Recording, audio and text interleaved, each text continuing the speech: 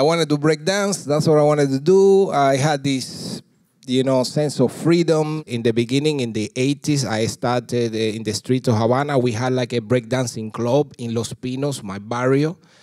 I was 9 years old, and I liked that life of dancing and don't going to school and don't really just, being on the forest, on wherever there was sense of freedom and openness.